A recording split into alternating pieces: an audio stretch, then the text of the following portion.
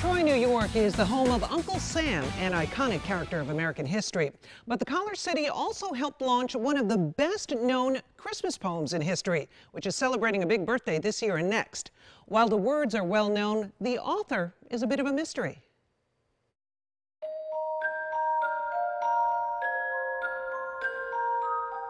It's the time of year when Christmas traditions are seen and heard.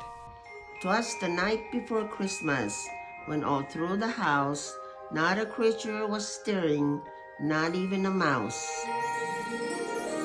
That famous line of the classic Christmas poem, A Visit from St. Nicholas, has been read countless times, even here at News 10 back in 2009. His eyes, how they twinkled. His dimples, how merry. Author Pamela McColl has spent the last 10 years researching 'Twas the Night history. And it turns 200 this Christmas Eve, so it's been enjoyed by generation after generation. Her newly published book shows how the image of Santa we've come to know and love started with this poem. It's benevolent, it's kind, it's jolly and fun for children, and it doesn't have any threat of punishment or birch and rod like some of the poems before did. It was first published anonymously in the Troy Sentinel on December 23rd, 1823. That's in the Troy Sentinel. That's the first illustration ever. Isn't that fun?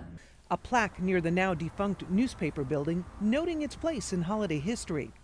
But the writing credit given to Clement C. Moore is not without controversy. While the story goes, he wrote the poem as a Christmas gift for his children, reading it to them in 1822, a year before it was published. The family of a Hudson Valley farmer claims it's the work of Henry Livingston Jr. And we're always looking for more, clues to who wrote it. We're all literary sleuths, in the museum world, trying to find interesting documents. I came here to Troy in 2014 for the first time to participate in a mock trial of the authorship debate, and it was great fun. That trial ended in a hung jury, but McColl gives the verdict to Moore. Some of the words have been changed over the years. And they changed it right off the bat. The Troy Sentinel edition was modified by editors who just decided that they didn't like the punctuation or they didn't like a word, or, and even Happy Christmas, Merry Christmas in 1828 changes from Happy Christmas to Merry Christmas. The artwork has also changed over the years, and Pamela says readers of her book will be surprised by just how many illustrators have been inspired to put their spin on St. Nick. But even as some words changed, a feeling of goodness remains from that right jolly old elf. A connection across generations that's become a holiday tradition, with families reading it out loud together. I think it's important to recognize that it's the most famous piece of literature ever written in the English language. And it's the most recited, the most collected, and the most republished. And it's an American poem written in New York. While you can argue its place in history, as well as who first gave us these oft-repeated words, there is no denying the joy shared over the centuries by children who listened to the poem before nestling all snug in their beds. And isn't that what Christmas is all about?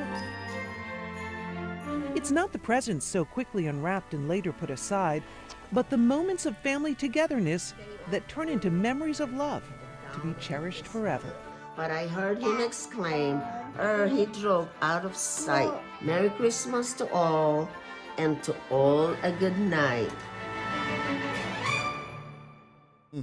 Had such a fun time learning more about the history of that book and the local connections. So we have a link to Pamela McColl when we put the story on our website. You can find more about, she's touring all around the Northeast, and see if you can get books signed by her. That's really, I knew some local connection, but that really taught me a lot. And Cap, we also have the original 2009 version that we all read when we were here, and you're in it. I remember that. Yeah, that was a lot of fun when we did that. We all did a section of it. You remember that? It was pretty cool.